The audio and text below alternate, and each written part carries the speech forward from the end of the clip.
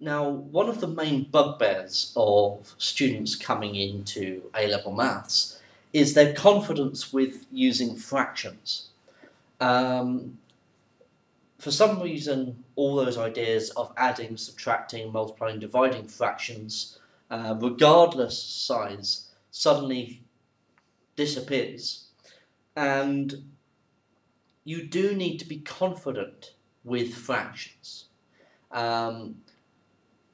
There will be a non-calculator element to the paper. I mean, currently it's core 1, and that is non-calculator, which means, well, for AQA it is, which means that you do need to know how to work with fractions without a calculator, okay, by hand. So this video is intended on just going through some of the key basics and understanding exactly like how do these things work and what can you do. So this should be a little bit of a revision really and nothing absurdly new. So this first question, write 72 over 78 in its simplest form. So you need to cancel down a fraction. Now it's all down to your confidence with using times tables. How good are your times tables? That's a question. You might be feeling that at this stage they're not so good. Well, it's time really to build them up. Confidence in your times tables and algebra skills will go a long way to making the next 2 years of A-level maths much more comfortable for you.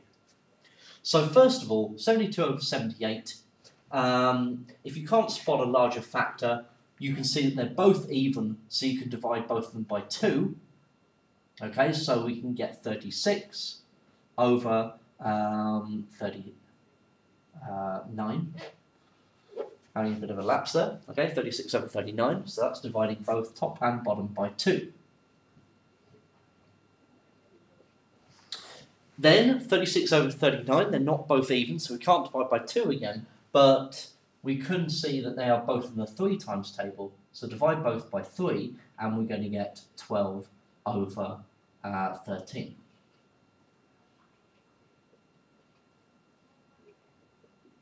Okay, so 12 over 13, 12 and 13 would be considered as co-prime. This means that the highest common factor of both of them is 1, which means that I cannot divide top and bottom by another other than 1, which wouldn't really make any difference. So 12 over 13 is this fraction in its simplest form.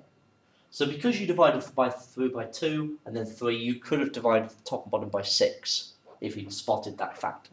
Okay? So that's simplifying a fraction. Then we get on to adding fractions. Adding and subtracting fractions is, in my opinion, more difficult than multiplying or dividing. So the process of adding fractions is through cross multiplication. It's called cross multiplication because effectively there is a cross involved. First of all, it starts in the top left and down to the bottom right. So we have 2 times 8 makes 16. Then we have add, the plus, 3 times 9, which makes 27. And divide that by 3 times 8, the two bottoms multiplied together. So 3 8s are 24. So you have 16 plus 27 is 43. Just thinking how I want to write this. 43 over 24, and that's it. Okay? So that is adding the two fractions together, 43 over 24, using this cross multiplication. The thing to remember is that you start with the top left to bottom right. Okay? But from then on, it's a pretty straightforward process. Multiplying fractions, like 3 over 14 times 7 over 6, is a nice straightforward process. You just multiply the tops. 3 times 7 is 21, and multiply 14 by 6. So 6, 12, 24, 84. Okay, so 21 over 84. Now, in this, it works in very much the way that you would like it to work. That it would just be 3 times 7 and 14 times 6. That's what makes multiplying fractions so straightforward because it works in the way you'd like it to. Now, 21 over 84 can be simplified.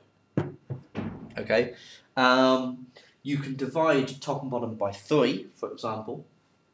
The way that you can spot that is 2 plus 1 is 3, which can be divided by 3. 8 plus 4 is 12, which can be divided by 3. That's a little neat trick to figure out if a number can be divided by 3.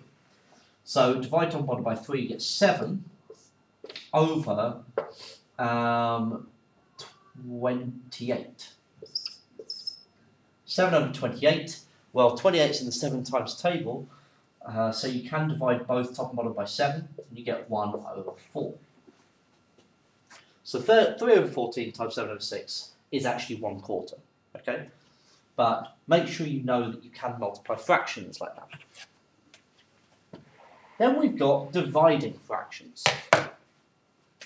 5 over 6 divided by 2 over 3.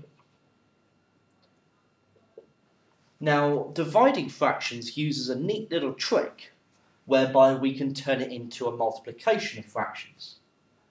So the process is, leave the left-hand fraction alone, turn the division into a multiplication, and flip the second fraction upside down. So use what we call the reciprocal.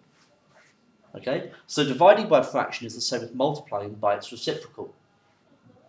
Then you can just do 5 times 3 is 15, and 6 times 2 is 12. Of course, 15 over 12 can be simplified. Divide top and bottom by 3, and we get 5 over 4. Okay? So last but not least, we're going to deal with a multiplication of mixed numbers. So the mixed numbers are 1 and 2/5 and 2 3/4. So one way of doing this is to convert the mixed numbers into improper fractions. Improper fractions are fractions where the numerator, the number at the top, is larger than the denominator, the number at the bottom.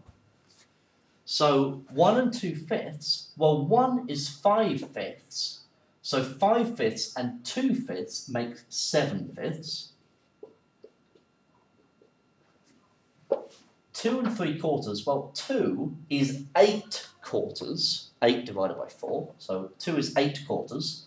Add on another 3/4 makes 11/4.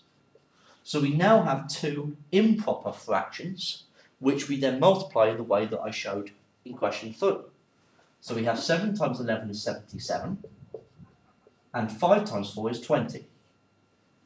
And then to write that as a mixed number, we think how many 20s go into 77? Well, we have 20, 40, 60. So 3 20s go into 77, with remainder 17. So we can write it as 3 and 17/20 as the mixed number. Okay, so this has pretty much been a fractions recap. All these processes I would expect you to know. The most important, I would say, are the first 4. Mixed numbers we try and shy away from. When I'm writing down a fraction, I will write it as an improper fraction rather than a mixed number. Okay, but it is useful to know the conversion process.